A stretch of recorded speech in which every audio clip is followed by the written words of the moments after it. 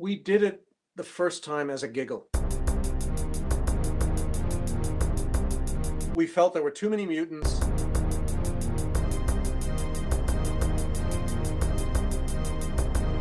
So we did the massacre to cull the herd.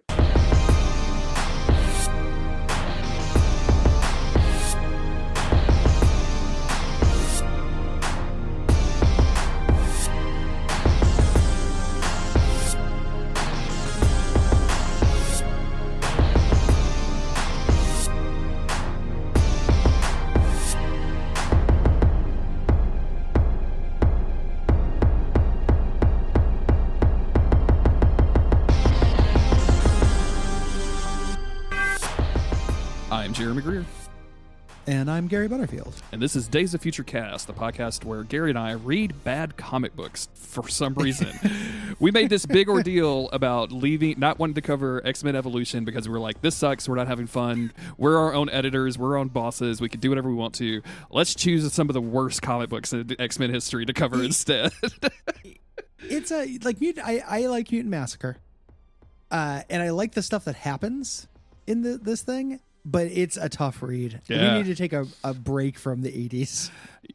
I need, like, we should. I mean, we haven't talked about what we're doing after this. We need to do an unqualified win. Yeah, like maybe this is the time we pull out the Remender X-Force card and just like read a good fucking comic. Because like there's charm to be had in some of this stuff, and funny things happen, and there are designs that I still have a lot of nostalgia for.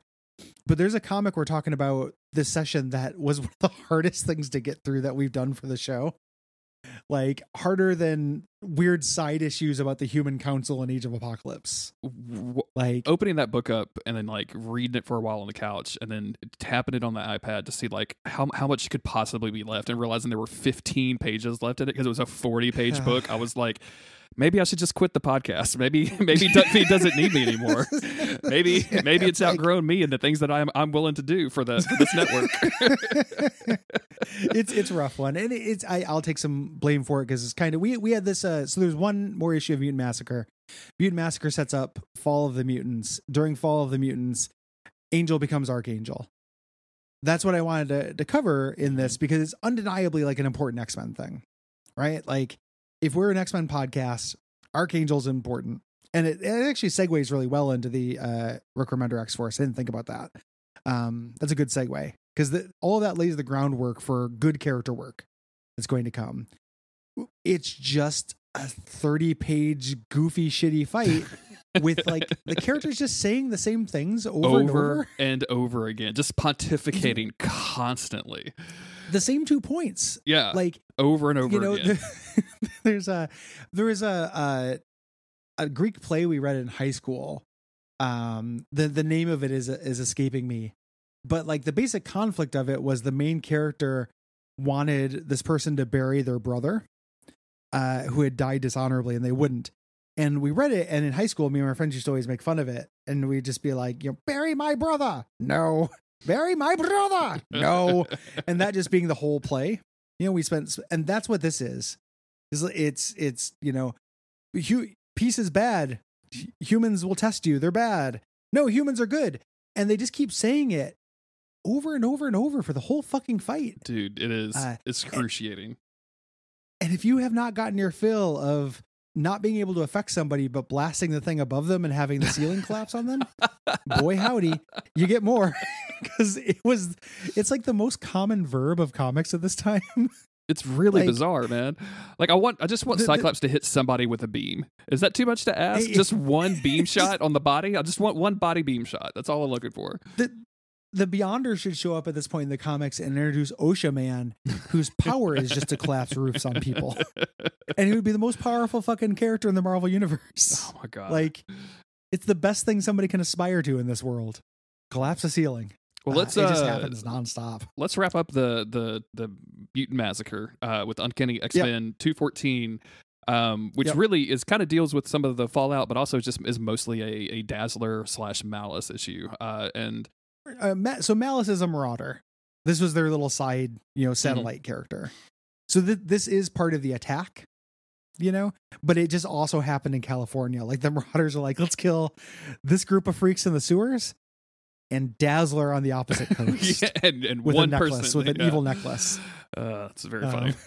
Yeah. I was reading this and thinking like, oh, like Chris Claremont just really likes to write about like rock music. Like he likes to go to a rock concert. He likes to like he sees a lot of beauty in that, and that's special. And I think as I've grown older, a lot of that writing kind of just feels pretty cliche to me. Like I would rather just go to a concert than read anybody describing a concert to me at this point. And then it's followed by three of some of the worst comic books I've ever read in my life. So now I'm just looking at this comic book and going, welcome home, Jeremy. This is the good stuff. This is the good shit, man.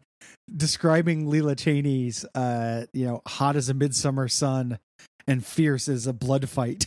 Doing her, I would love to see what kind of music Liz Cheney plays, like hear it, because the way that Chris Claremont talks about music here is like he's already 70. Mm-hmm.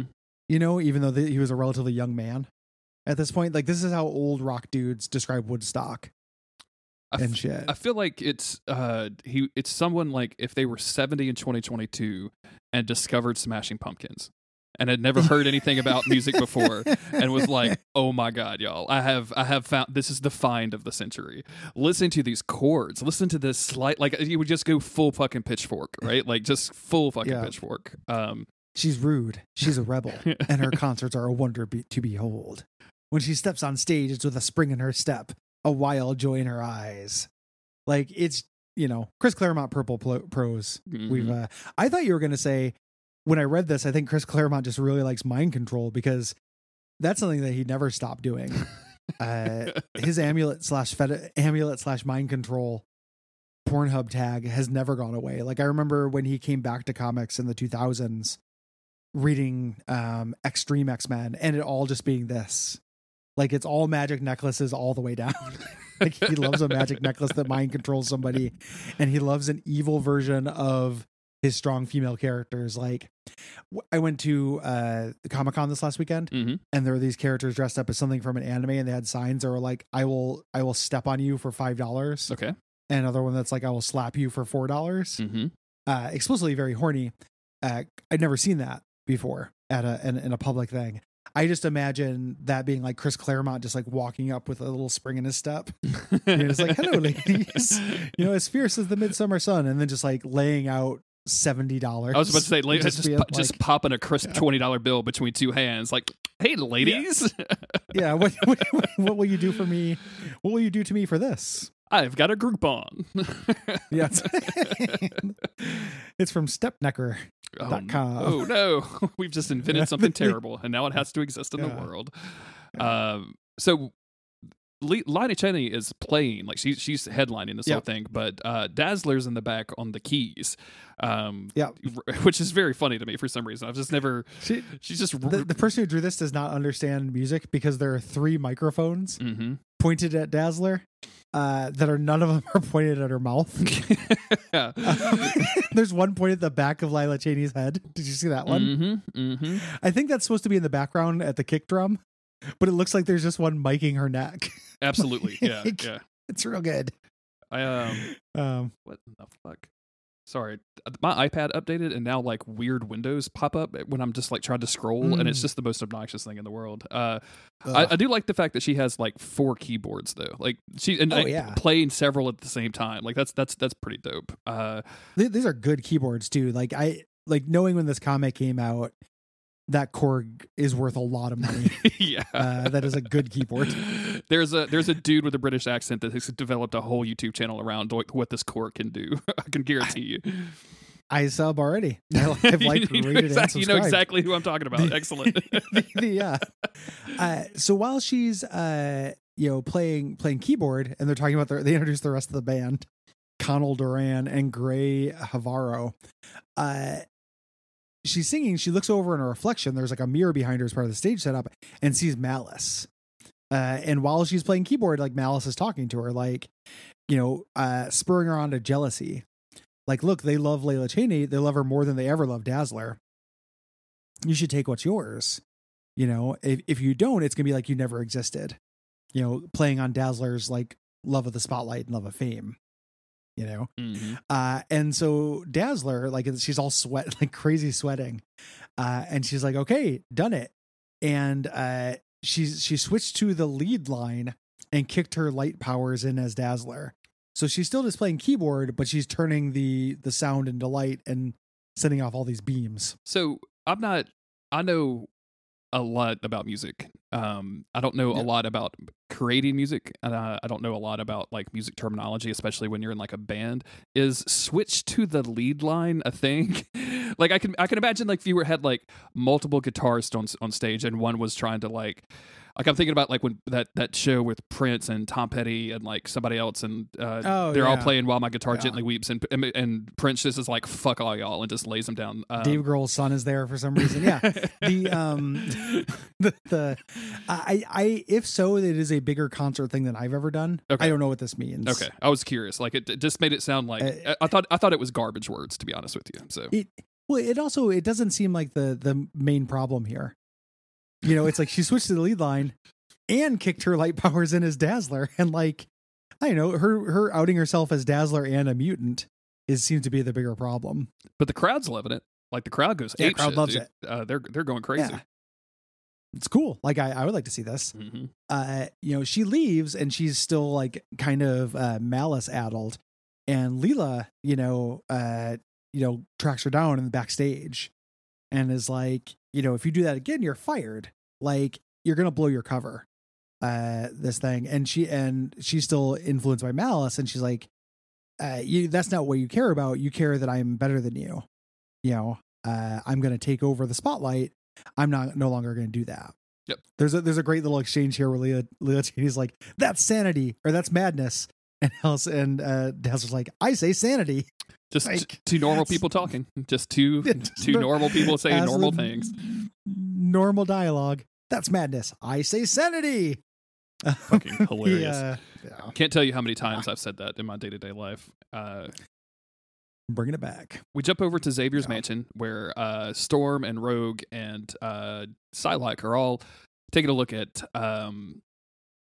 Cerebro, excuse me, because it got destroyed in Sabretooth's attack on the mansion in the last issue.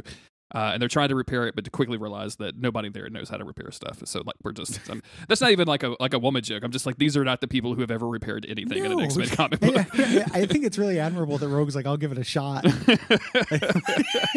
Carol Danvers do some stuff about airplanes. Maybe this applies. I don't know. That's more explanation than we get. But that's basically as close as it could be. You know, they're angsting and stuff. Betty's like, oh, you know, I shouldn't have let Sabretooth get in. And they're like, you know, oh, you stood toe to toe with him. Be more careful, etc. They're saying like, you know, the Marauders are still going to attack us. Are we in any kind of shape? Like, we can't handle this. We're on the rebound. Storm's like, no, we can't. We're fucked. And they all just kind of have to deal with it. Yeah. You know, which I like. Again, this is one of the early issues I read of early crossovers I really liked because the X-Men suck ass in it. They're looking for Wolverine, and Betsy Braddock notices that Wolverine and what's her head, Callisto, has scheduled a training session in the Danger Room. They go down there and they're not training; they're just fighting. They're straight up fighting. And yep. You know, Psylocke is a little worried at first, like, oh, they're not holding back, and Storm is like, it's okay, don't worry about it. They'll kill each other. It's no big deal. And she's like, are you sure that that's okay? She's like, yeah, don't worry about it. I've fought them both. They're both weak as hell. They're not gonna kill each other. Yeah, they're not gonna do anything. I'm incredibly here for Callisto's hammer pants. Oh man, so good. This. The showing that much ankle with the hammer pants is a bold step, dude. I love it. It's incredible, like having it cinch in at like the shin. Oh, so good. Right here. I also really, like really that. There's a moment where she throws a dagger at him, and he blocks it with his claws, and is like, you know, that would have worked if I hadn't blocked it or whatever. Like, again, we talked about this a couple episodes ago, where, you know, Wolverine nowadays can literally recover from a single cell, but like he was legitimately kind of concerned about like being stabbed in the throat at this point. Yeah. He might just also not want to be stabbed in the throat. Too. It's hard to tell exactly what would happen, like whether that would kill him. It would have at least got past his bones. Like she was talking about his bones before that, you know, making him bleed out. She's gonna go hunt the Marauders, you know, or she wants to. Wolverine says like, "Are you gonna do that?" And she's like, "No, I gotta take care of who lives. You know, I can't go hunting as much as I want to." Yeah. There's a little bit of business here with Betsy Braddock putting together a tube. Yeah. And Wolverine walking up on her with his claws out, causing her to have a PTSD Sabretooth flashback and zap him. Yeah. I dig this. I think this is like a good moment of, I mean, you shouldn't scare people, obviously. Like, this is not, I don't think this would be valid in real life. Claws. But, yeah. Like, but Wolverine. But I feel like, him kind of testing her based and trying to figure out like how she's going to react in these situations and trying to get a better read on her. Not because it's like a super cool thing to do, but because like we're a team and we're under siege. Like, this is a bad place. Yeah. Like we need to know what's going to happen if we're all ever depending on you to do something. Yeah. And that's when they get the phone call that something is up with Allison Blair, and it's time to go to Leela Chena calls. Yeah. I love Wolverine answering the phone. Xavier's. It's very funny. Exactly. Yeah. At this point, Allison Blair is not an X-Men; was just an ally. Mm-hmm. Dazzler had a solo series. At this point, like Dazzler was a thing, but not an X-Men. Yeah, this is her joining. Yes. Yeah. Setting the stage for Australia X-Men, which comes out of Fall of the Mutants, which is the X-Men part of the next crossover we're talking about. Mm-hmm. So they go to Dallas to this next thing the next evening, and then there's a word here, J-Roams. Yeah, dude. That is the name of this club. It's awful. J-Roams? J-Roams? I think, is this supposed to be like a stylized version of Jerome? Maybe J-Roams. I can see that. Okay, so if it's like a Jerome and see people call him J-Rome or something like that, I can, because I get a lot of J-Dogs or that kind of stuff just with my own J name. It's not spelled like this though. This is a really weird. It's a really weird spelling. It feels like Chris Claremont being an old man, but maybe it's a real club. I also this is followed by a description that says a private club catering to the chic, glitterati rich, stylish, jaded trendoids on the prowl for thrills with money to burn. Trendoids. It's the goddamn. I love an old man writing youth culture. Oh, dude, I mean, it is. Go to a club. I'm begging you, go to a club. What do you? Fucking trendoids. I can't get in. There's too many trendoids. There's too many trendoids. They won't let an old writer in like me. Maybe if I told them that I wrote for the X-Men. No, I don't think that's going to work. Maybe if I gave them $20 to step on my neck. I don't think that's going to work either. Yeah.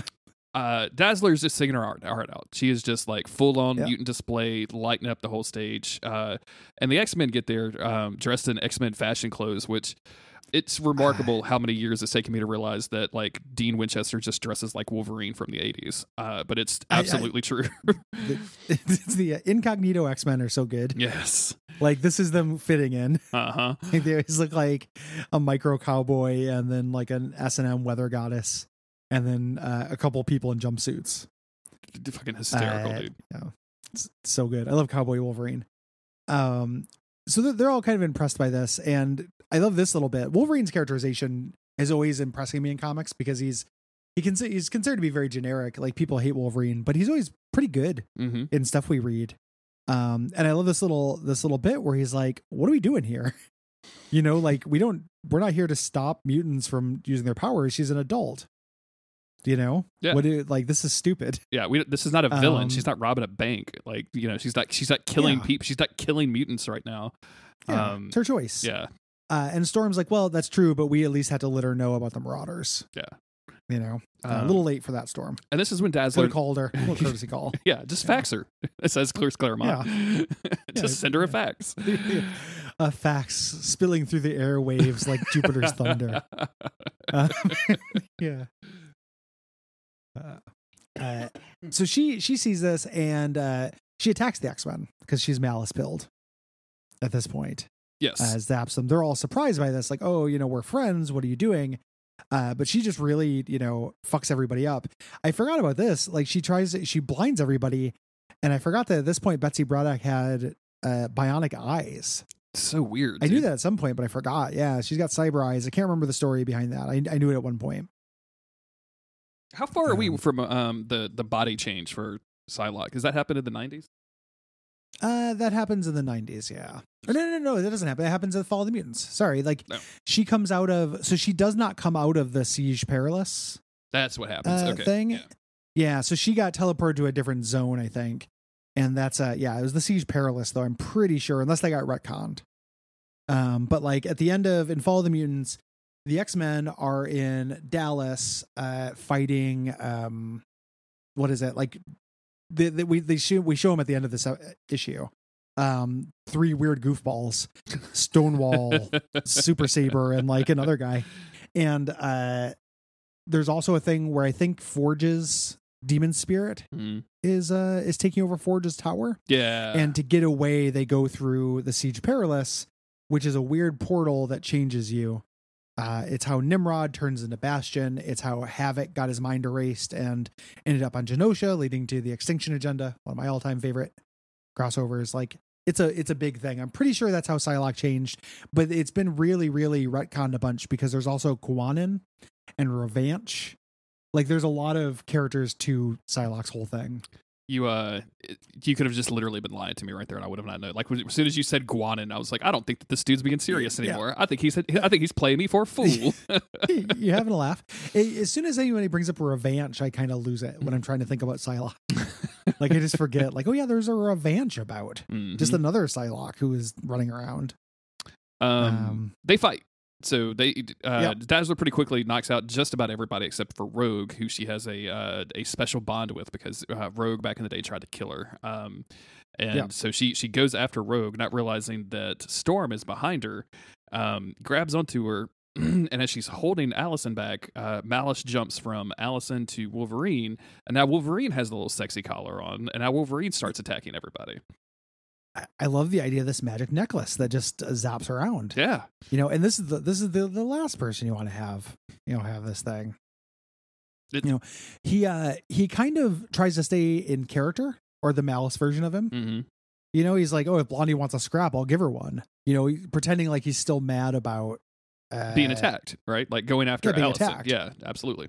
Yeah. Malice isn't stupid. So he's going for the kill here. Mm-hmm. Yeah. What were you saying? Sorry, I didn't mean to cut you off. Oh no, I just said Malice isn't stupid. Like she's playing the X-Men against each other, and it works because Allison like shoots eye beams at Wolverine, and like he goes down, and that's when Storm just like does the cross punch and just fucking laser out, and now 2 of the X-Men are down.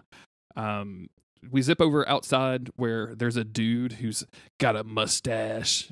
This guy, he's one of the police, man. Muties. Yeah. We got to keep the civilians back, especially the press.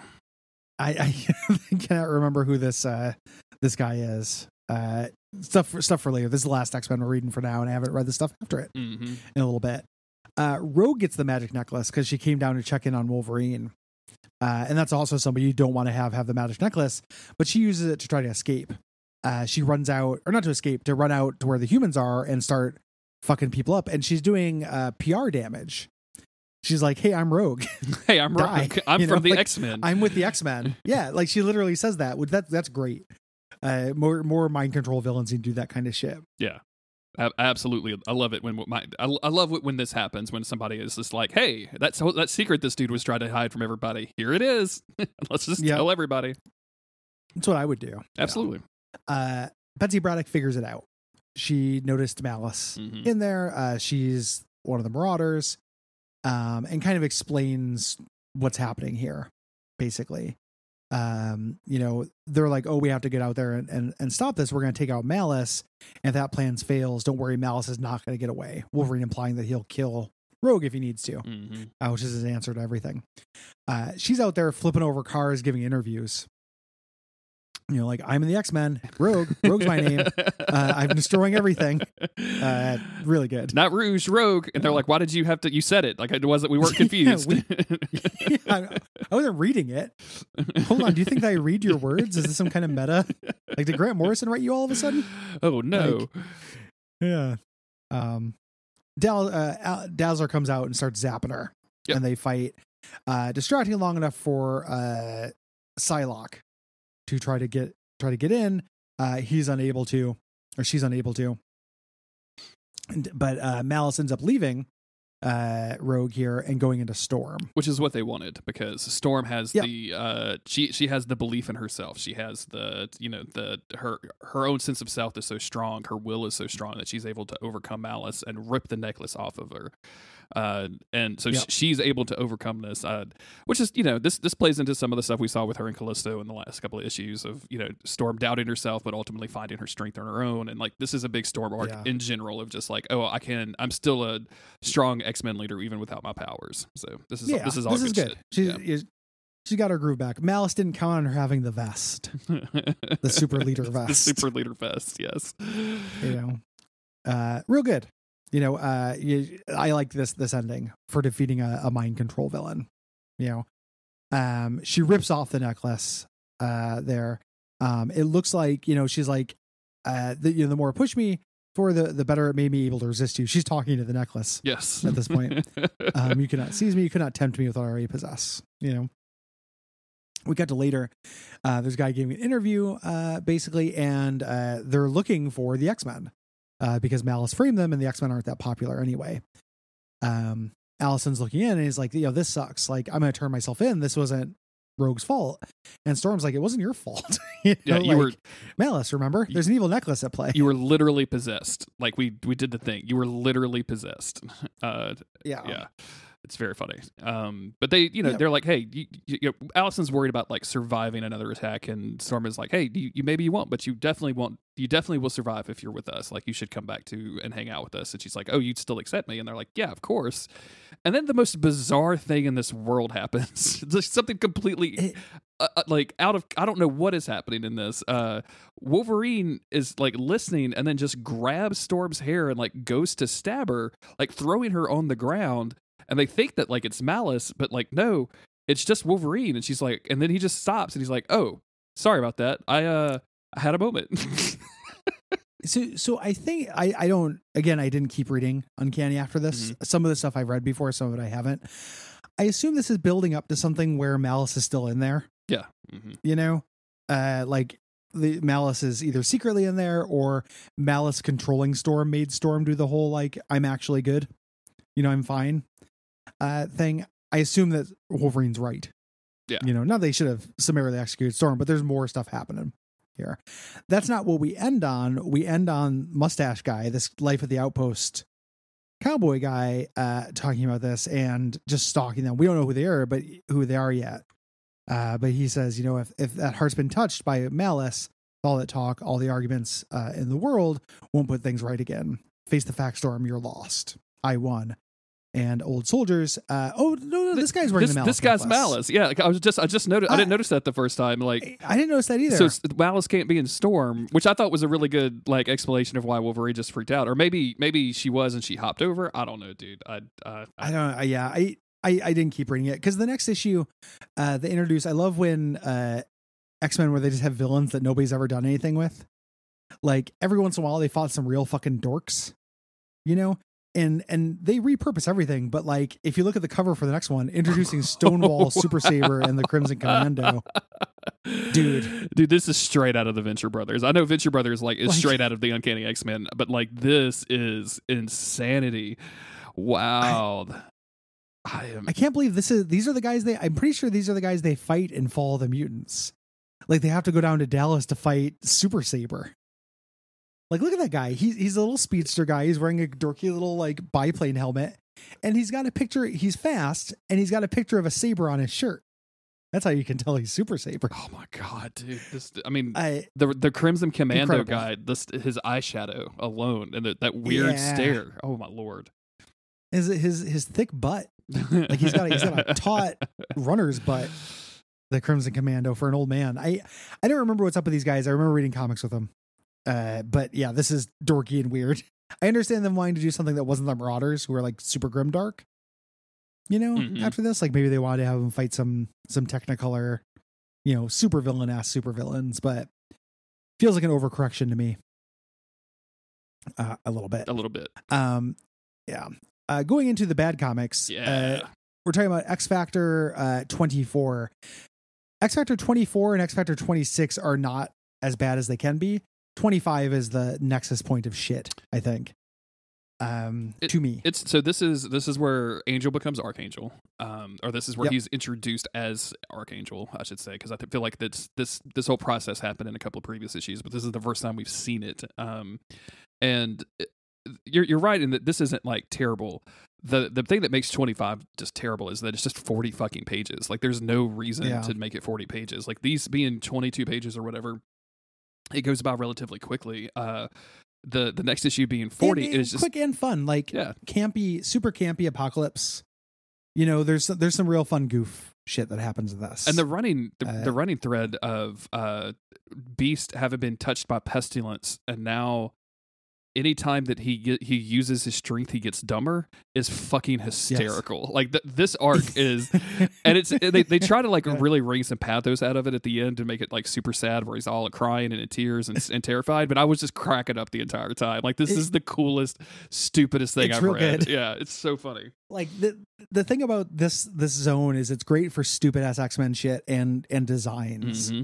Like everybody is a fashion nightmare in these comics, and I'm like 100% here for it. So that part, and it's worth noting, so this doesn't happen right after Mutant Massacre. This is the next major crossover. Some stuff happened between this and the last time we checked out on X Factor. So like Angel was in the hospital. Their X Factor's human liaison, the person who Warren worked with, Cameron Hodge, arranged for Angel's wings to be amputated, and then arranged for his plane to blow up, which X Factor this time thought it was a suicide. Yeah. So that's kind of the important context there. It turns out Apocalypse grabbed him. We'll find out. And it shows it right on the cover. We get to see Archangel. Just a very cool design, I think.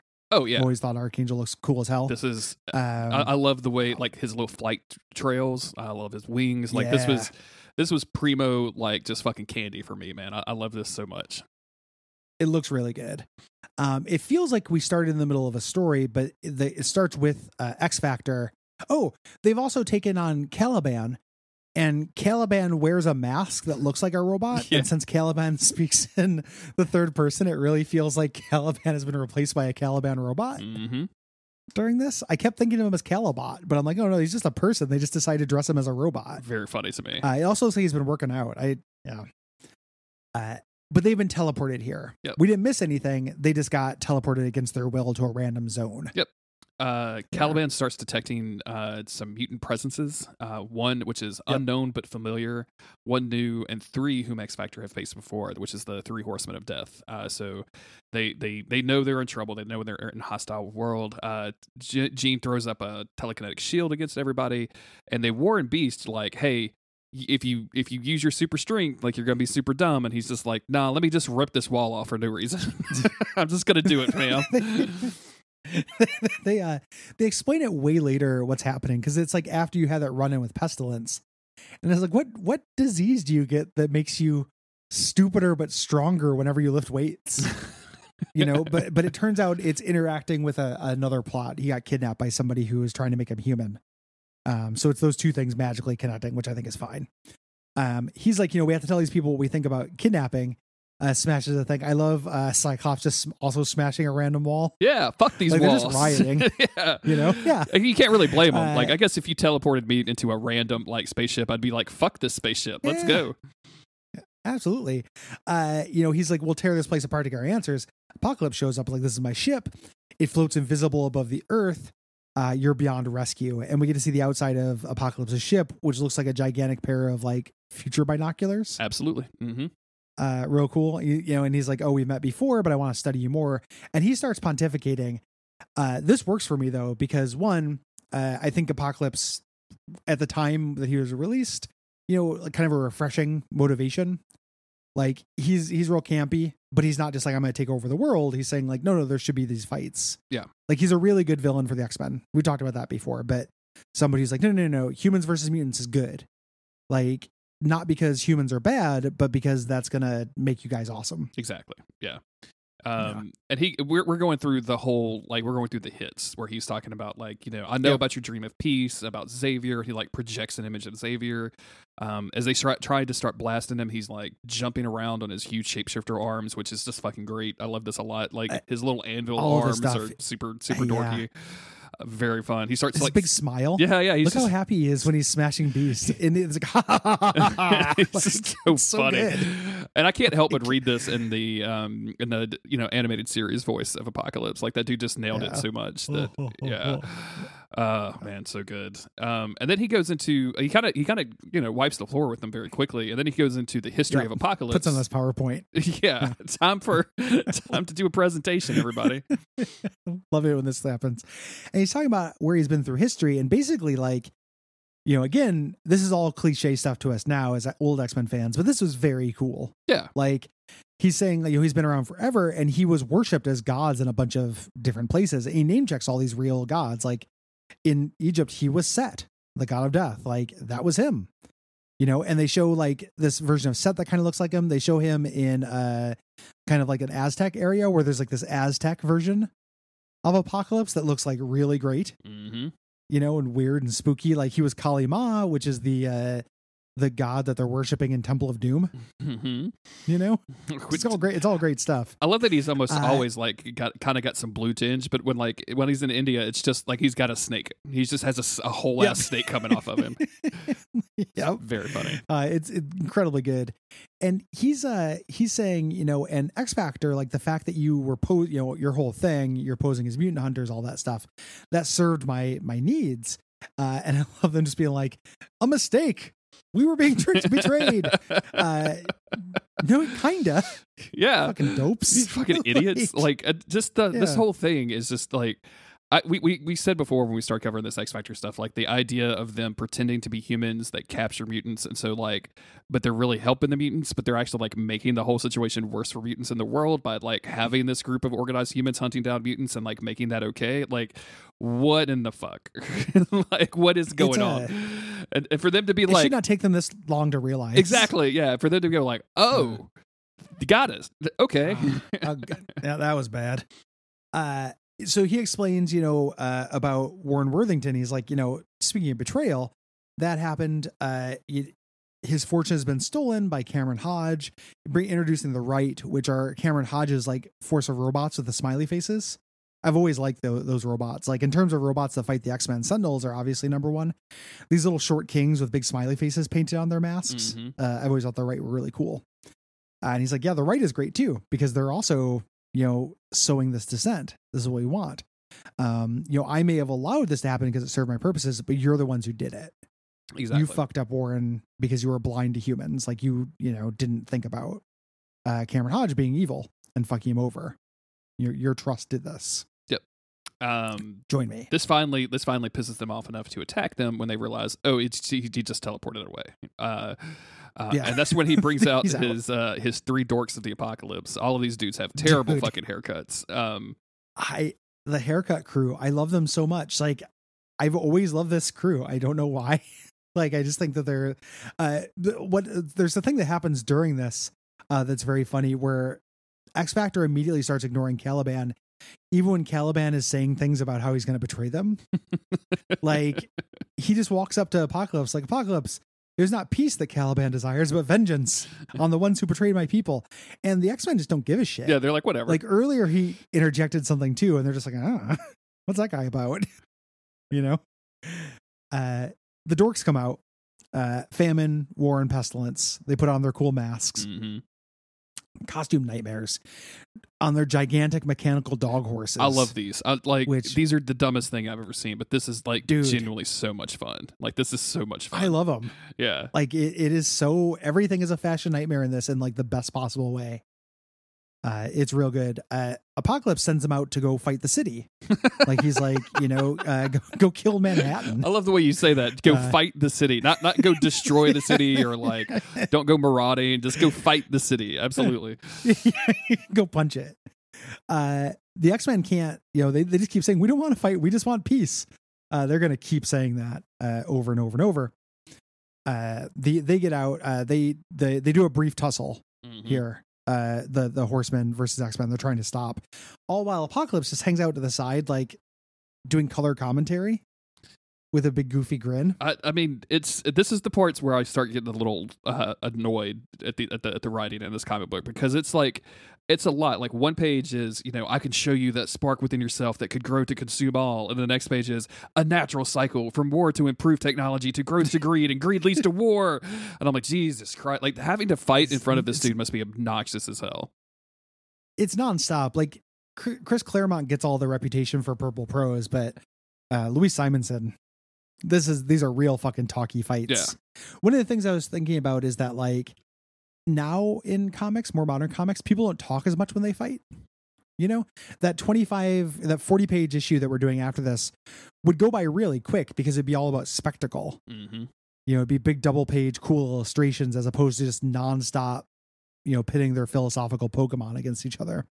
Exactly. Yeah. Cyclops does the move. He knocks down some rubble onto War from because they're wearing special suits that stop Jean Grey from just ending the fight. There. Famine pops up and zaps Iceman, turning him into weird skinny Iceman, which I love. This is just very much making him very weak. Gangly Mario from Mario Maker 1, you know, tall, lanky Mario, lanky weird Mario. Yeah, this is just like that's Famine's power is to turn you into that version of yourself. And I'm like, hey, Famine, come through, my man. I want to come see this. I'm way into it. Mm-hmm. Throughout this whole fight, so she fucks up Iceman. Iceman, to get past it, the human people had made a inhibitor belt because he's too powerful, so he takes it off to fight back. Mm-hmm. All the time, Apocalypse is kind of just musing on the side, and Caliban is doing little poses and watching. This first one, he's bent over, looking over it, like it's a really like "come mount me" stare. Yeah. From Caliban. It's a little bit horny. But I like the way that this works. Like the bottom like eighth panel of the bottom panel of the page, which is about eighth of the page big, like is just a little sliver of like Caliban reacting to the things that are happening on the page, and I think that's kind of a cool like through line, I guess.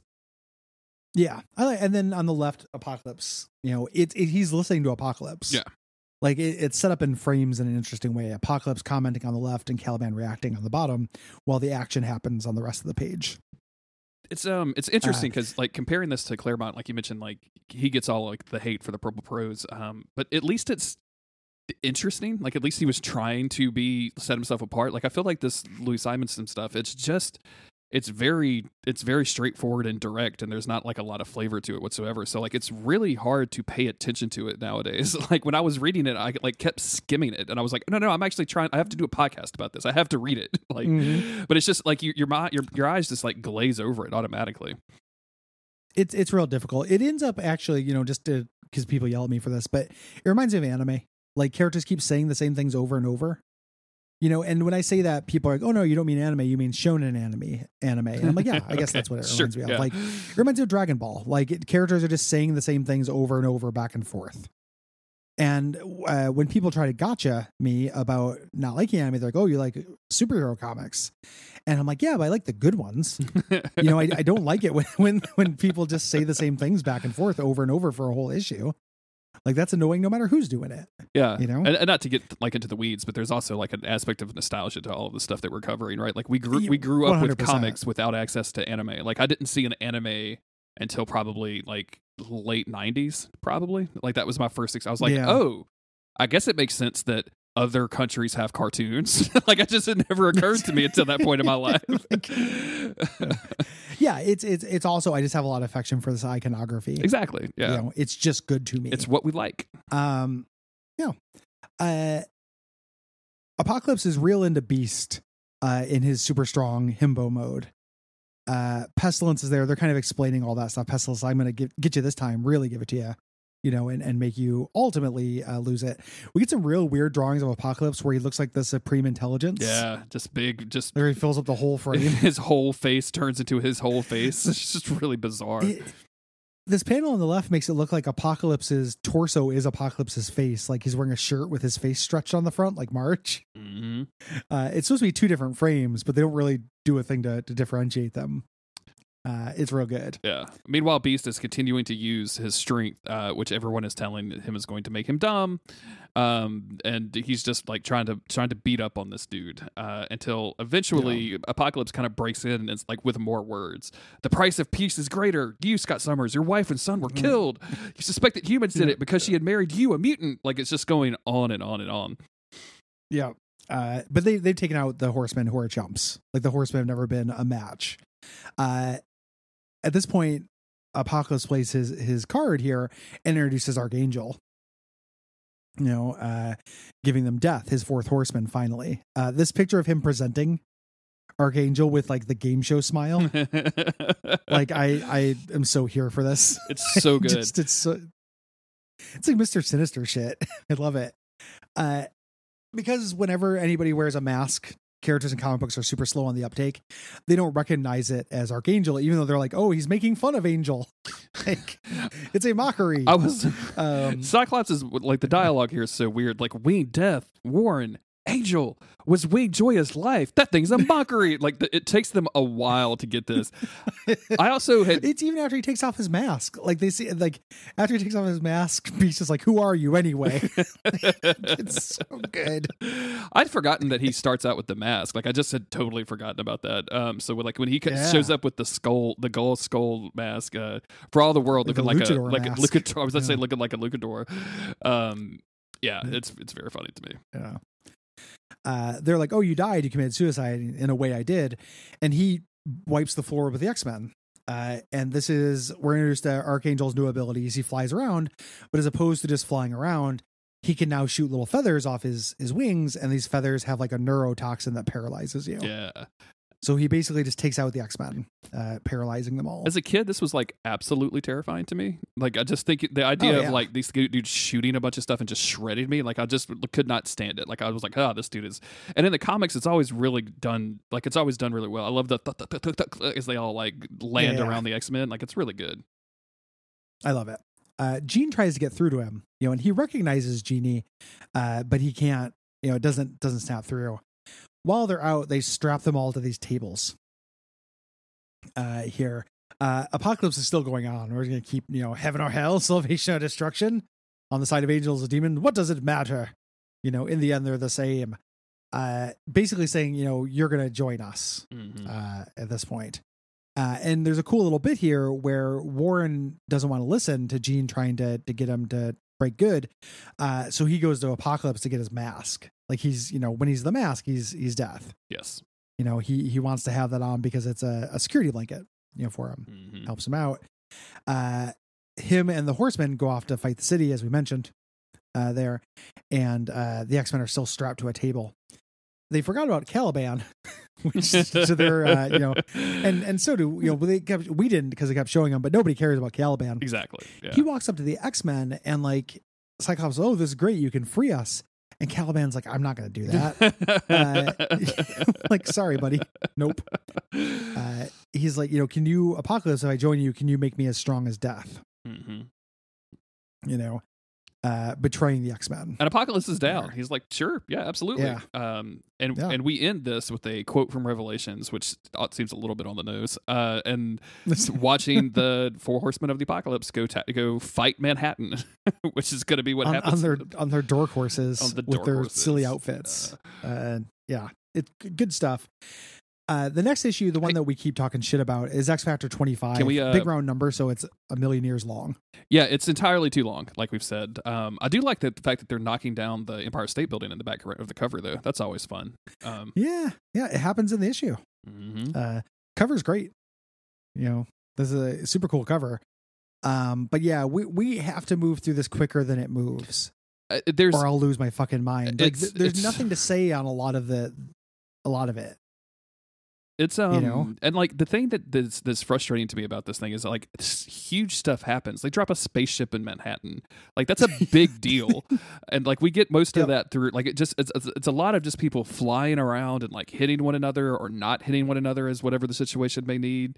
And so we start out just where we left off with the Horsemen going towards Manhattan, and we see like the results on what's happening on the people. Like, Pestilence is riding around and everybody turns into lanky versions of themselves. And then there's some more dialogue about Cameron Hodge. We see President Reagan in a cowboy hat, which is always a good time. Thank you comic books. The important part is he's explaining that they're starting a Mutant Registration Act, there. So he's like, the humans, they don't trust you. But they're just saying things out loud that not only do we know, but the characters in the scene know as well. He's like, "I gave him wings." It's like, we fucking figured that out by now, man. Old comic thing where they just assume you haven't read any comic before and this is your first comic. Yes. This pisses off Hank. So he doesn't break out. He grabs a handful of metal just rips metal out with his hand like it's dirt, and then flings a rock at Iceman's little inhibitor belt to turn it off. Let's call it what it is and just say that it's a chastity belt. Like that's just what it is. It's his little chastity belt. This stops his gigantic ice dick from ramrodding his way around town. It's real silly that he does that instead of just breaking out. But he breaks them out. How much Iceman does it. shorter will this comic book be if that didn't have the thing where Hank does anything and Apocalypse is like, by doing that, you're making yourself stupider. And then Iceman says it, and then Cyclops says it. And then Jean says it's ridiculous, dude. It goes on and on and on and on. Finally, what ends up happening is Apocalypse baits them into exploding part of the. I think they call it the gyroscope later, but they basically damage the ship enough that it starts falling. Yeah, all part of his plan. Yes. Yeah. When this happens, Jean and Cyclops get out to go do search and rescue and fight the Horsemen. Beast and Iceman are still on the ship. At this point, they go down there. They're going to go fight Pestilence, but Pestilence runs down the sewer to go fight Power Pack in another Power Pack issue. But don't worry, Power Pack will show up. Oh yes, thank God they're here. Do not worry for a second. Cyclops at this point is all back. Like he's like, I'm going to go fight war. You're going to go fight famine. And he grabs her and kisses her, and she's like, welcome back. Because the way that Cyclops is, this is fucking weird. My favorite thing in the whole world happens though in this comic. Like I hate this comic. Famine's destroying everybody, making everybody skinny. She gets Jean Grey, which Jean Grey gets really weak. She knocks out Famine, but then has to go crawl towards a bunch of loose ground hot dogs and eat them. Like Jean Grey, the Phoenix, gets knocked out and has to go eat there's 4 hot dogs and 3 buns pictured here. Just imagining Jean Grey shoveling hot dogs from the ground into her mouth to regain her strength. The MCU could never ever do this. Yeah, I would pray that it would, dude. It's like a beat 'em up. It's like how you regain health in Turtles in Time. Yeah, it's trash turkey, right? It's just trash turkey that you get out of the trash can. It's extremely funny, dude. Like, and the thing later, because she's like, I got some food in me, and like you could just see her just chugging back the things. It's just, oh man, fucking hysterical. Like Jean Grey versus hot dogs is the AVX I wanted. Yes. From this, she's trying to appeal to Famine because Famine's just a kid. Famine is like, no, I need to make everybody stop from being, fat and destroying everybody. Apocalypse, if you can hear me, you promised me America's breadbasket. And then she goes off to fight the breadbasket in a Captain America issue that we are not going to cover. Absolutely not. But apparently she couldn't make me. Destroyed a bunch of wheat fields and Captain America went and punched her. You couldn't make me. You could not make me do that. Cyclops is chasing down War, who's like, oh, I hate soldier monuments. I hate statues. I hate statues. What about me? Like, I was broken, but they spent all this money repairing statues. Like, you're in a Veterans Administration hospital. Like, you were paralyzed. I think they were trying to take care of you, buddy. Yeah. You know? You weren't... arguably, you were one of the few that they were taking care of. Cyclops does one of the weirdest things in this, too. Like, again, there's goofiness that happens. They just need to shut up. Like, Cyclops bounces as a little ball. Like, he rolls up in a ball, bounces off the ground, does a little, handstand on the horse, and then in a headstand motion, blast inside the horse's mouth with his beam. This is so fucking good, dude. It's like it's like what I'm here for. I want this goofy ass action. They just keep saying the same thing over and over.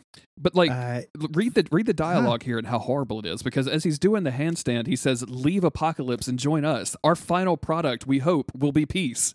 What? Why? The commas. Whenever somebody does a little comma in the middle of he's doing a headstand on a flying horse at the time he's saying that, we hope. Why would you add that? We hope our final product. Let him be a little bit confident. Will be peace. Well, because they were talking about this is like that Sabretooth Daredevil issue. Because they were talking about the products of war and it being civilian casualties. But him saying we hope it will be peace, and then zapping the thing. Peace. War's produce is destruction. War's produce. It is just very, very silly. But they War runs away, and Cyclops and Jean Grey reunite. And they're like, oh, angsting. Who can blame the people for hating us? What's going on the ship? They go back to the ship. There's a very funny little bit of thing where Iceman shoots a bunch of ice pellets at Apocalypse. Mm-hmm. And Apocalypse is like, you attack me with snowballs? I expect better to you. I'm immune to ice. I have ways to combat it.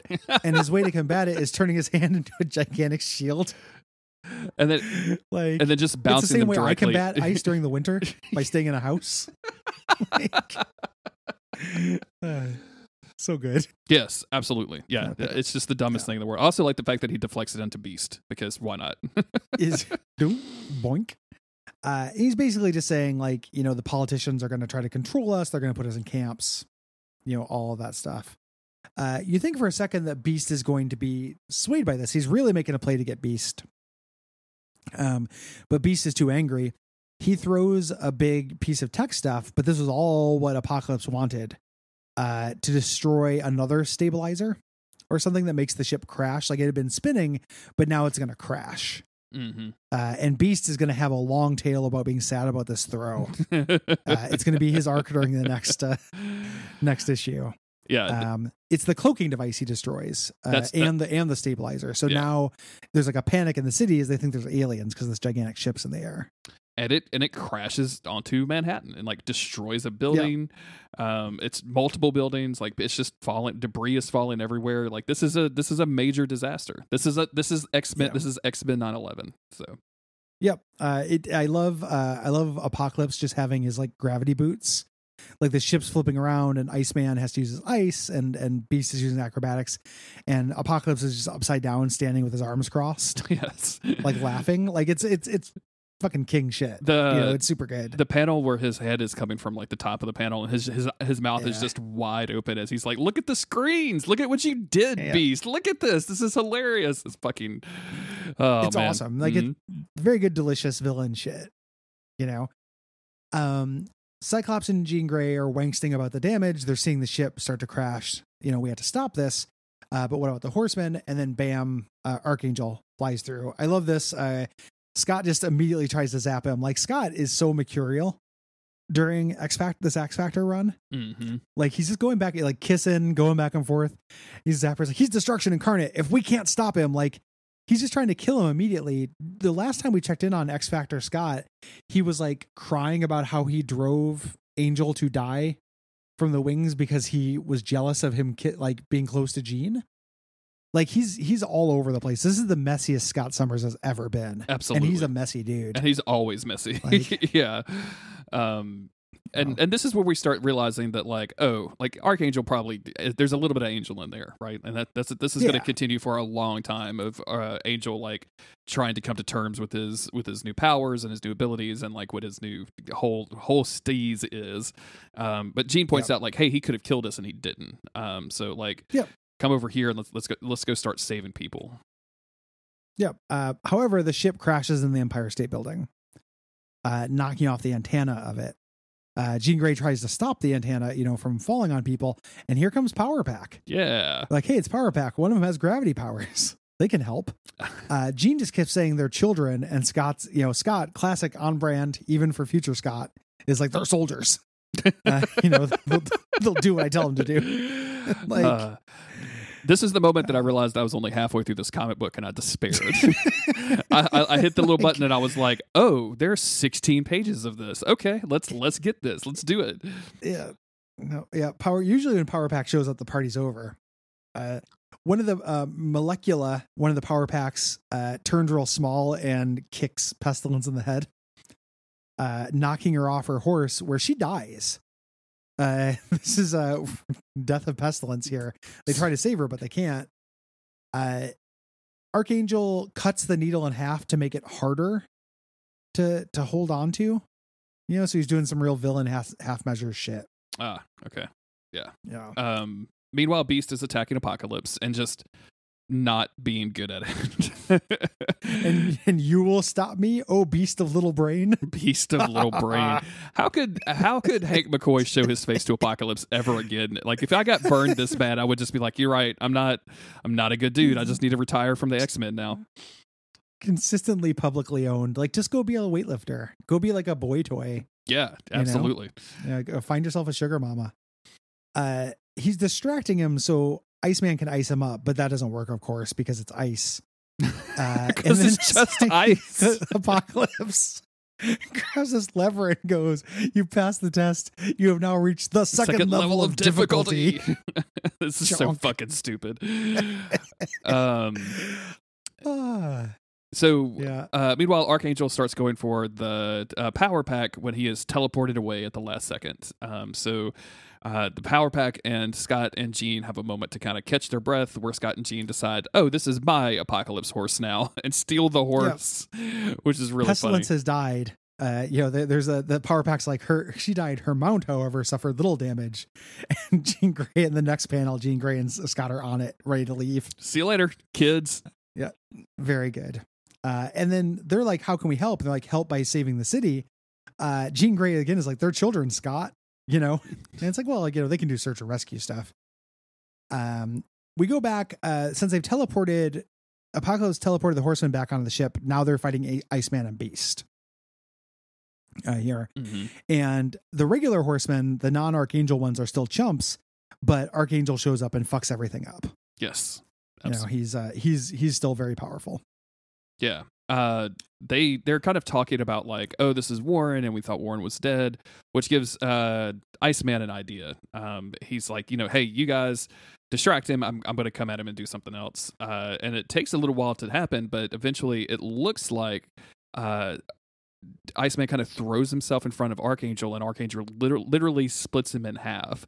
And it looks like, Bobby is dead. But of course, we see this really funny, like, Iceman in the shadows panel, which I think is just maybe one of the funniest things here. Good icon material. Oh, absolutely. Yeah. And this is something that shocks Warren, because, he was, it's one thing to say that you're the Archangel of Death. It's another one to actually kill your friend for, 20 years, right? Yeah. This snaps him out of it, which was Iceman's plan. Apocalypse is like, you've passed the final test. Like, everything's a test. Like, welcome to level 3. But Archangel's like, fuck this shit. You made me, but I'm not going to be your creature. Like, I'm not going to be owned by you. He starts throwing his little things, and Apocalypse does his move, which is to put up a big metal shield. I could watch this all day. I love it when that happens.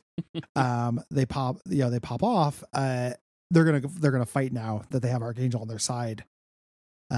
Iceman joins. Archangel kind of, I tried to kill you. Angst. I love like the art for Apocalypse, like when he's got his big huge arms out with the shoulder pads. Like, he doesn't just like shapeshift into stuff. He like literally just shapeshifts into like stuff that I was drawing in middle school. Right? Like, just like his arms have like little weird tank treads at the bottom for no reason at all. And it's just really good. I just really like it. I adore it. Yeah. I used to, because I used to have all those action figures. I had a bunch of Apocalypse action figures, and one of them had a little hammer hand you could have, but they never did any of the weird shit. Like, I want to buy like a deluxe one where he has the big shield arm and turns into these mechanical struts and stuff. It's very cool. To me, it's like the serious version of Warlock. Yeah, like exactly. Warlock turning into a car is kind of fun to me. Like, I like it now. But this, to me, when I read it, I was like, this is fucking badass. Yeah. That's what this is. This is fucking cool. This is incredibly cool. He knocks out Warren. There's all this business. War barely is able to clap, but Beast saves Warren. They zap him. Iceman's like, talk about worthless. All I need to take you out is a little ice. You can say that about everything you ever fight, Iceman, for your entire life. Yep. Yep. And then there's a great panel here. This pose that Apocalypse is in on the bottom of this page, dude. like runway Apocalypse working it. Oh, dude, it's so good. It's so funny. And then in the next page where he reminds everybody that Caliban exists, is like, I'm taking this dude with me. See you later. This is incredible. He takes him and he's like, in exchange, you may have my ship. Tame it, master it if you can. It will in time test the limits of your endurance. Welcome to possess you. And he's flying away. He's like a mile away at this point, just talking about like, the ship I just gave you is gonna fuck you up. Don't live in it. And the X-Men, of course, or the X Factor immediately are like, oh, we got to live somewhere. Let's live in the ship. Let's live in the ship from now on. I love his weird little funny shape-shifting legs. He's carrying an orb in one side full of Caliban and just war in the other leg. It's just so fucking dumb and weird and good. Yeah. It's great. And this whole ship collapses down and just barely misses the Statue of Liberty. Statue of Liberty. Jesus Christ. You can tell I've checked out of any kind of America worship, right? that thing that they put Captain America's shield on in the Spider-Man movie. What was that called again? Yeah. I'm sick of remembering 9/11 and I'm sick of remembering the Statue of Liberty. Yeah, I got to get out of this. Sick of remembering all 38 stripes and 20 stars. I did fuck this shit. I'm done. Yeah. And then one of the most hilarious moves as the spaceship is crashing, it literally smashes. It just like a boot to an ant smashes their old X Factor headquarters, and just it's gone now. Yeah. Yeah. So they don't have to get a new mailing address or anything. It just all the mail comes to the ship now. Yeah. This is X Factor Plaza Lot 1. Yeah. Yeah. They destroy it and they're like, hey, everything's cool now. You can join us, Warren. And he does a thing similar to Carol Danvers in that Avengers, that first appearance of Rogue issue that we talked about, where he's like, yeah, I've been mutilated and toyed with and everything. I didn't kill myself. You never looked for me or anything. I waited for you guys to do this while Apocalypse was torturing me and doing this to me. You guys could have made sure I was dead and at least looked for a body, fuckers. Mm-hmm. Which is fair, I think. This, but they don't have to reckon with it. It gets interrupted by reporters on the roof. Yeah, they're calling them out. They're like, "You're mutants. We should arrest you." They're like, yeah, we stopped. We stopped this from crashing into the rest of the city. We're good. They're just looking around at the Empire State Building being destroyed. You stopped what exactly? What exactly did you stop? Yeah, I seem to recall Power Pack doing a lot of things, but. There's don't listen to him. That blue dude's a villain. I saw him slicing up the city, and this is where he goes, I wasn't always a blue dude, or villain. And they're talking, they're just doing their speech, about acceptance in humans and mutants. Yeah, this is all boring as shit to me. I just could not be bothered to even skim a lot of this stuff. It's just, we're mutants, aren't aliens, blah, blah, blah. It's just, it's just constant. It's the same thing that they've repeated throughout the book, and it's just really, really boring. I wasn't always a blue dude. I don't know. I can't decide if I want to make that into a Berserk meme or into an Arrested Development meme. And I'm just happy that it could fit for both. The all of that, wangsting about humans, mutants getting along, that is X-Men, right? Mm-hmm. I get that. It's just you can't just have the characters say it back and forth to each other for 40 pages and expect me to have an impact. Exactly. I'm not ordinarily not here for that, but I'm fucking done with it here. I don't want to see it anymore in this shit. We get our little Coda issue here, 26, and which is also funny stuff happens, but it's them during search and rescue and PR turning around. A lot of, again, stuff that we've seen a lot of, cops being we should arrest them. Oh, but they're saving people. Going back and forth. And it seems like Archangel is going to hang out. They start, the cops are down there. They're pointing guns on them. Archangel, who is still kind of apocalypse pilled, throws a bunch of needles at them. Yes. It's we are supposed to come quietly because you have guns. He doesn't hit him. He misses on purpose. It's a warning shot, but then he flies away. Yeah. For a time. Scree is the noise that he makes when he flies away, which is very funny to me. And then this triggers the X Factor to be all right, let's get out of here. We could just leave. They see an explosion. There's a gas main that blows up somewhere that they have to go check out. Is where they're headed. One of the funniest things that happens in this thing is a bunch of reporters wander onto the ship and get paralyzed by a field that only lets mutants in. We don't check it back in on these guys for 15 pages, and when we do, they're still here. They're still. So were they being because it looks like they're in pain zapped? When this has happened? Are they just in constant pain? Is it one of those things that this will kill you and it will hurt the entire time you're dying? Is it one of those situations? I think so. Dude. We cut over to Apocalypse where he's at in his Antarctic base, where he calls Famine back after Famine destroyed the America's breadbasket there. So Captain America failed to save crops. But we're not going to be hanging around with Apocalypse very much. This is just showing us he's still in play and he still has his horsemen. Yeah. Meanwhile, X-Factor is trying to kind of basically flying around the city, trying to, put fires out. And Beast is already doing his thing where he's talking about how dumb he is. And as they're flying around, they see these gas pipelines or gas mains are still exploding. So they're blowing firemen off their, perch or whatever you call that. Yeah, their bucket thing. Warren shows up to catch them. So he's not, he may be apocalypse pilled, but he still wants to help. Yeah, he's conflicted. Mm-hmm. Beast is wangsting specifically about blowing up the gyroscope thing. And he's saying, yeah, I'm so dumb. I wouldn't have done that if I was smart. I have to make up for it. I've got to go help people. And they're like, Beast, don't do it here. And Cyclops is like, no, he knows the risk. He's not just going to let people die. It's okay for him to turn dumb a little bit. Which fair. It's okay for him to turn dumb. Yeah. it's empty head, no thoughts. It's okay.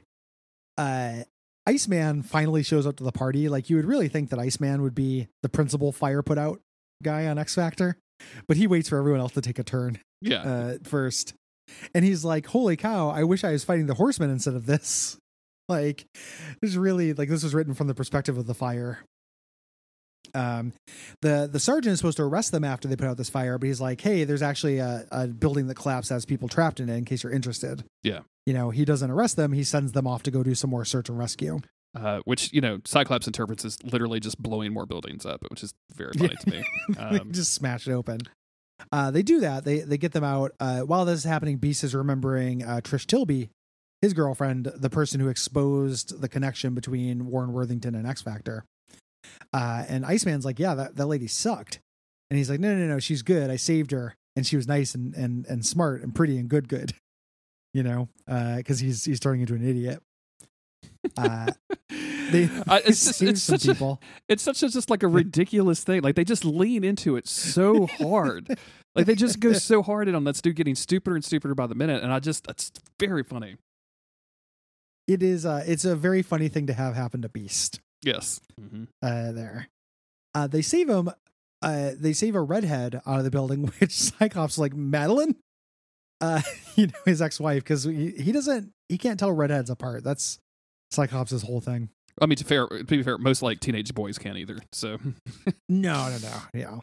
And this is where he begins for several pages explaining him and Madeline Pryor and confessing and apologizing to Jean. And it does the abstraction of comics. They get sent to this hospital to bring the wounded while he's explaining what happened. And it had to have taken a little while, elevator rides, stairs and stuff, but he's still talking. It's very funny to me. Well, the shot of her carrying all of the people, including Scott, who has carried a baby, she is just TKing them to a hospital. They can definitely hear this conversation. They're like, what in the fuck is this dude talking about? They just dropped an alien spaceship, and he's like, you married another woman because she looked like your ex who you thought was dead? What the fuck is your deal, my dude? You thought she came back to life? And he's just talking about his sloppy divorce. I realized my mistake. I was living a lie. I couldn't concentrate. I couldn't lead the X-Men, but Maddie married me in good faith. All of this stuff. We had a baby. She hated me being away, and again, he's holding someone else's baby as a visual aid for this description, this thing. And he's just explaining what he's been doing for a long time to a character who he could have talked to already. It's important that he finally tells Jean, I guess, and apologizes no, I want you. At this point, I don't want to be with Madeline Pryor. It was real fucked up of me to marry your clone. But to be fair, the only thing I really like about this is he says, part of me thought it was you coming back to life, and that makes sense to me. They live in a fantastical world. Mm-hmm. If somebody looked exactly like the person, they live in a world of amnesia and stuff, and they usually don't acknowledge that kind of stuff. But in this, him acknowledging it works to me a little bit as an excuse. Yeah. Yeah. And at least he's telling Jean stuff that happened to him. Like that's progress. He's talking. Yeah. The time and place is exactly wrong. Yeah. But it's it could not be a worse situation. I saw a this is at a the video, same time as or go ahead. I saw a video online the other day of a couple of a guy breaking up with his girl like while they were set down at the one of the front tables of like a comedy show. And this like dude he kept like whispering to her and there, somebody started recording it from the side and like the comedian was recording it his show or whatever. Like it looked like it was one of the most awkward things that have ever happened to anybody. And like it's just astounding to me. Like I feel like that's a Cyclops move. That's exactly what Scott Summers would do. Let me take you to this hugely public place. This is incredibly public, and while they're doing something else. Like, you shouldn't invite me to do all that search and rescue if you're just going to break up with me.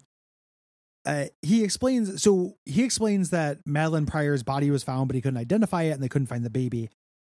While this is happening, Madeline Pryor is in Dallas. So it's revealed that she's alive. We get a little bit of this in this issue, but that's happening during Fall of the Mutants, other stuff. That's happening here. And eventually she's going to become the Goblin Queen and do Inferno, which is something I haven't read in a long time. I do not remember how Inferno holds up. I feel like I've read that relatively recently and did not have a good time with it. So yeah, it's of this era. Like it's a, I definitely need a break from this era. I'm not suggesting we do it. The Doctor starts bad mouthing Beast and is like, all the mutants keep fucking us. The big ship, the smile faces, the marauders, all this stuff. And Beast looks at him and goes, the smile faces, they weren't mutants. And sheds a single tear. Dude, it's absolutely hilarious. He starts like basically crumbling under the guilt of all of the things that he has done. Meanwhile, Trish Tilby, who has been at this hospital bed, is like, hey, I'm okay. You guys need this room for other people. I'm just going to walk outside on my cane that I've procured from somewhere. And she sees Hank basically just like in the corner, sitting down and crying, just openly weeping. And this starts like a whole thing where he starts like confessing to her, and she's this is so fucking weird, man. Like I don't know what they're going for at all. Like I'm really confused. He's explaining. Imagine how confused Trish Tilby would be. He's like, it's my fault. I got dumb. I smashed the ship. It smashed the city. I killed people. I hurt people. And it's like, wait, you got dumb? What is going on? What man? are you talking about, man? And then Iceman walks up and he's like, hey, get the hell away from him. You're a jerk. And she's like, no, I wasn't a jerk. I just hated X Factor.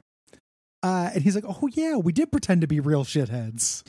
I never thought that us pretending to be villains would cause somebody to think we were bad. This is like every weird male celebrity, like who was the streamer guy, Dr. Disrespect? Like, oh, it was just a bit. Like I was just doing a bit. Yeah. I was just a horrible asshole and spying on people because it was a bit. It was funny. I mean, it wasn't supposed to be funny. It was supposed to be horrible. Like it's just that. It's only that.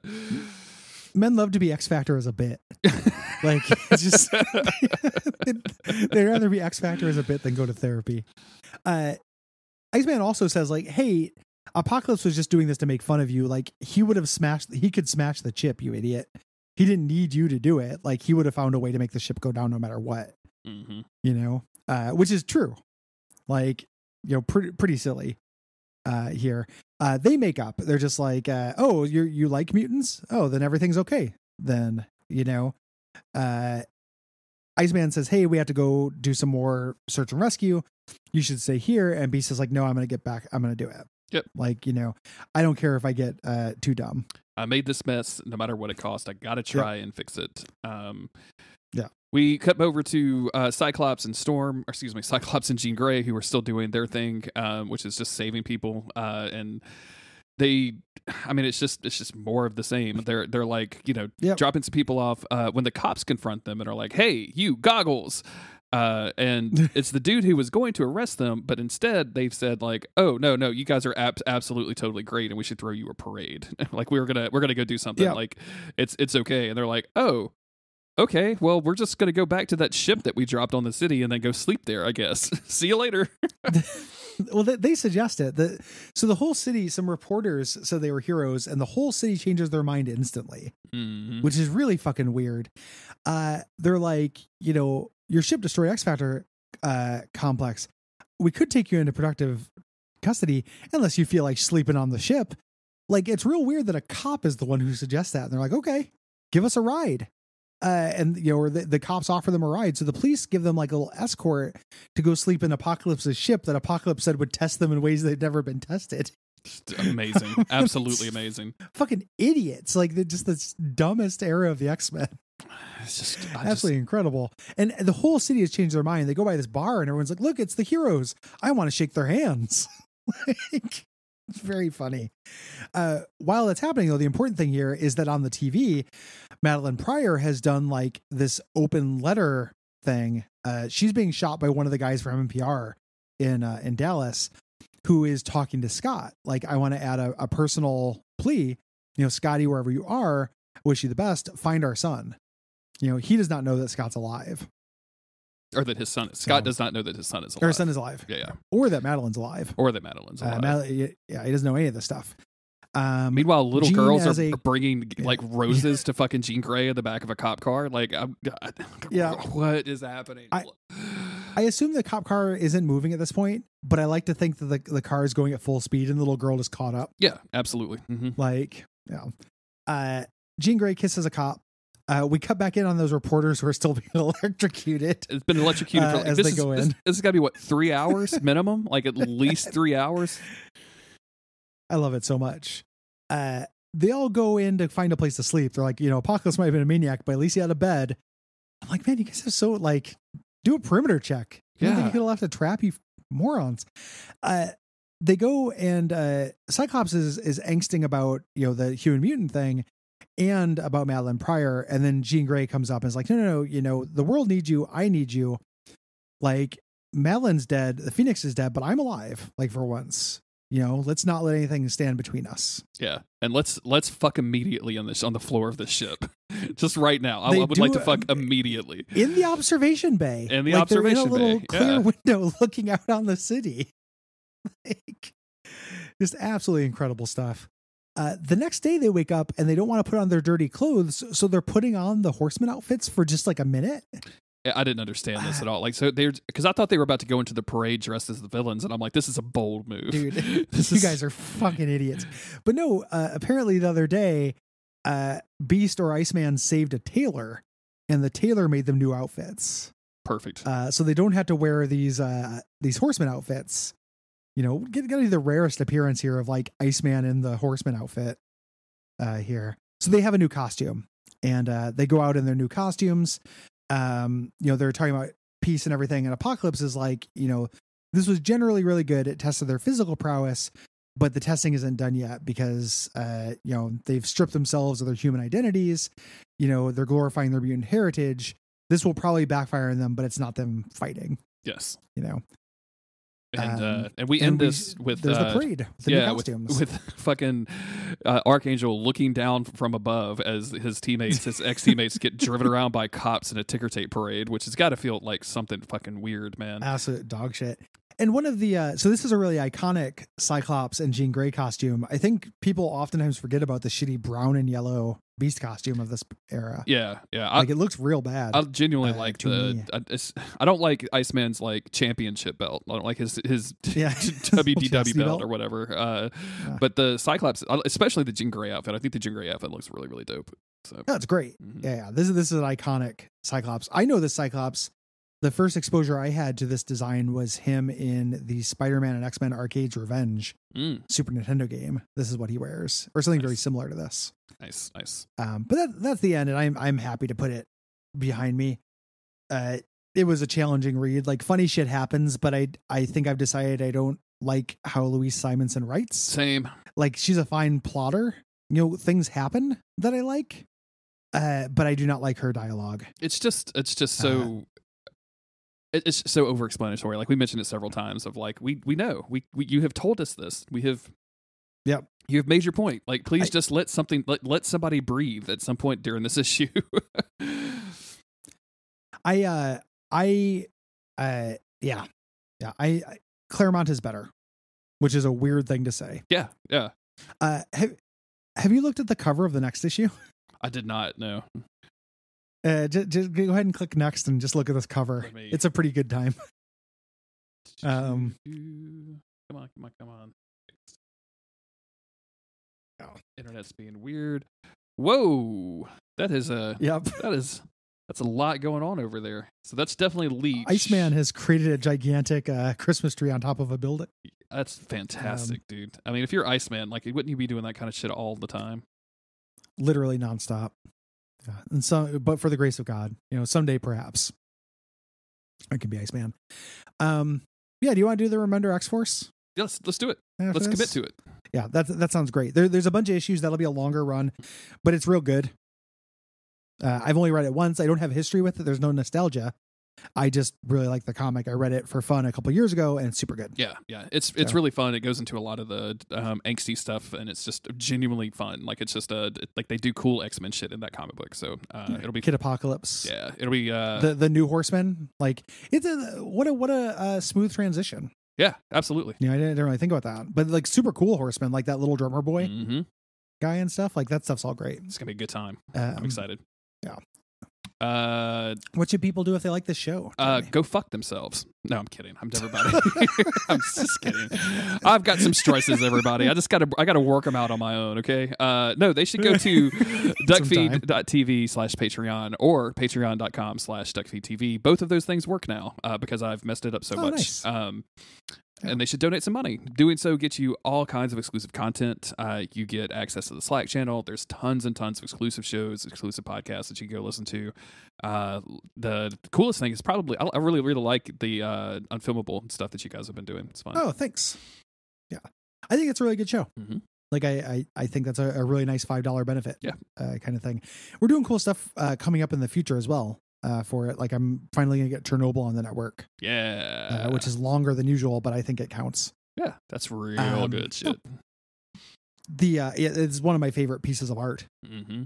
That miniseries, I think it's a staggering accomplishment. And then if you could either go with Jared Harris and go straight to The Terror season 1, which is fantastic horror, or you could go with the other guy and go to Our Flag Meets Death, which is not fantastic horror. It's not even trying to be horror. So just absolutely terrifying stuff. Yes. We have a new show coming out soon. Me and Cole recorded the first episode of it. We have our art and music and everything. We're just doing scheduling stuff, but it'll come out on opposite Saturdays of this show. Oh, so now there's something every Saturday for Duckfeed. Every other Saturday, it's going to be Best Quality Vacuum, our Breaking Bad show. Yeah. I'm excited to do that as well. I still haven't started the last season of Better Call Saul because I am drowning in good television right now. But as soon as I finish that, I think I'm up for another Breaking Bad rewatch, and I might watch along with you guys. So. Oh yeah.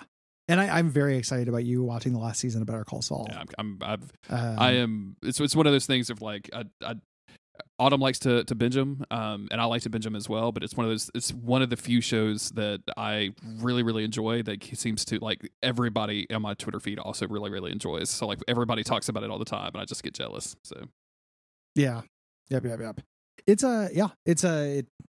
have a good time, I think. Otherwise, you could tell your friends about the show. You could post about us on Twitter. You could make a TikTok and put our audio in the TikTok and just a picture of your face, like a video of your face reacting to us and laughing and having a great time. That'd be pretty cool. I mean, I'm not telling you what to do, but that would be neat.